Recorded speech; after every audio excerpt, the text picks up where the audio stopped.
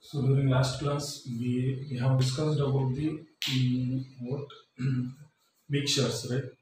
So in that case, we have discussed about two type of mixture, that is homo and hetero type of mixtures. So homo was nothing but the mixture which is equally contributed or distributed throughout. If that's why we call homo, that means same, right? Heterogeneous is nothing but what we said. It is not distributed or throughout the any medium, one we can say. So in that regard, we have just discussed about the particular examples also. So today, as I said in the last class itself, we will see what is solution, right? So which is very important, right? Solution. Later, after seeing these homo, hetero, and these all type, one we can go with the solution. So in the laboratory we use, in chemistry, solutions plays a very important role. Why? Because 99% of chemical reactions can be carried out through the solutions, right? So without the water, one we cannot imagine the reaction, one we can say, right? So that's why the solution is nothing but again what we saw in case of mixtures, right? So here there are mixture of two things. That means one we call, see, solution is nothing but the mixture of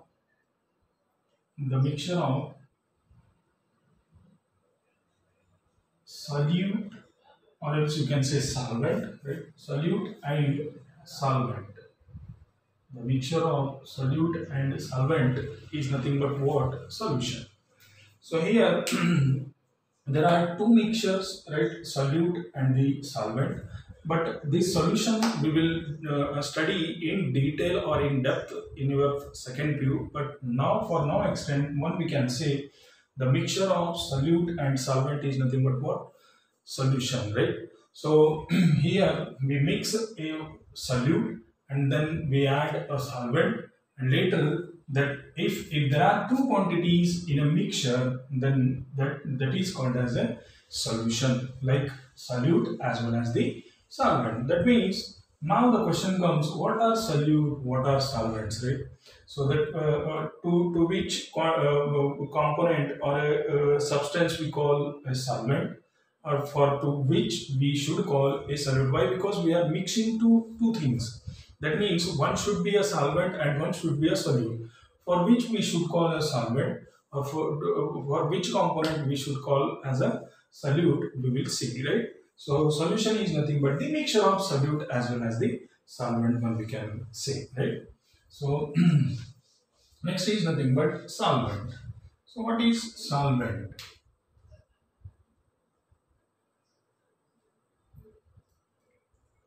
The substance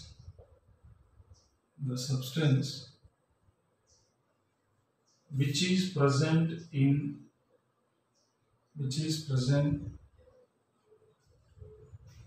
more quantity in solution, right? So any substance which is more, right?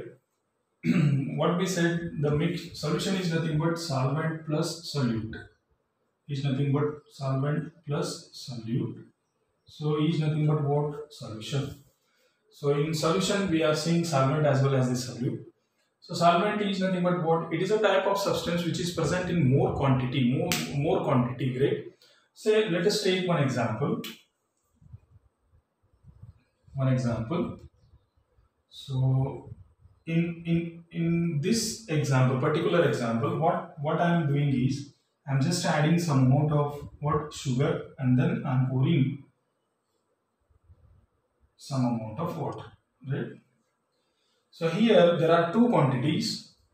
So water as well as sugar or salt, right? Sugar or salt. You can take any one, right? So there are two things in this vessel. So that's why it is a solution, right? But now our duty is to identify which one is solvent and which one is solute. So to identify which one is solute and solvent, this example is very good example, right?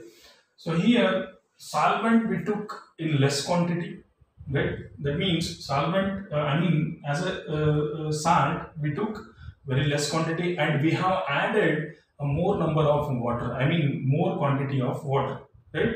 Understood? Why? Because see, if we see the water and see the water as well as solvent, if I compare both water as well as salt, then so water is more as compared to what salt, right? First of all, it is a mixture of solvent and solute, but we need to identify which one is solvent and which one is solute. According to the definition of solvent, the substance which is present more quantity, which is present more in a solution, is called as what? Solvent. That means here among salt and water, which one will be the solvent? So water will be the solvent. Why? Because in a solution, it is a solution. In a solution, water is present in more quantity, right? In this particular example. So thus, in this example, water becomes what? Solvent. Why? Because it is present in a more quantity. So whatever it may be, solvent may be, whatever the solvent may be, right? Not only the water, we take benzene as an organic, and toluene as an organic solvent, alcohol as a solvent, right? So those things are a solvent. Each and every time, the water only will be not the solvent, right? So it depends what we took. Whatever you take, if it is in more quantity, then whatever the thing is in more quantity, you call that as a solvent. And which is present in the substance, which is present less quantity, which is present less quantity. So those are called as what? Solute. So here salt becomes what?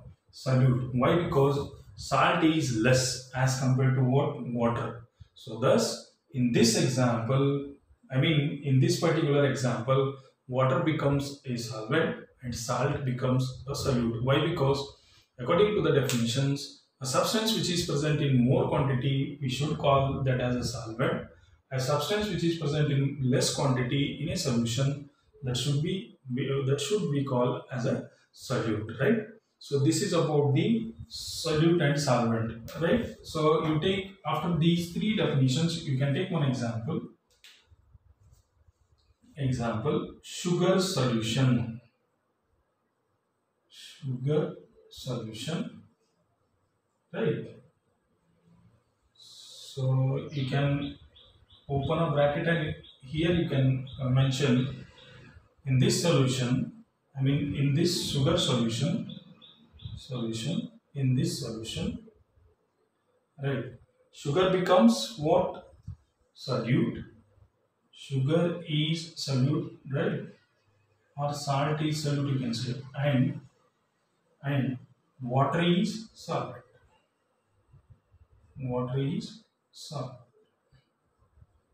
So simply you can say, any substance which is present in more quantity, you call that as a solvent, and the substance which is present in less quantity, you call simply that as a solute, right?